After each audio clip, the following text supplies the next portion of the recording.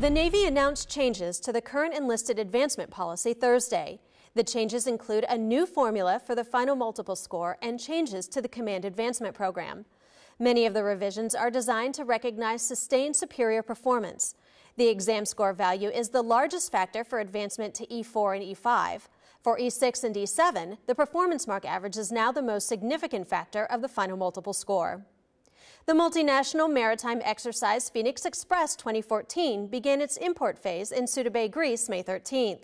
The exercise aims to increase maritime safety and security in the Mediterranean Sea. When the two-week import phase is complete, the participating nations will conduct underway operations May 24th through June 2nd. Read more about these stories at Navy.mil. From All Hands Update, thanks for watching.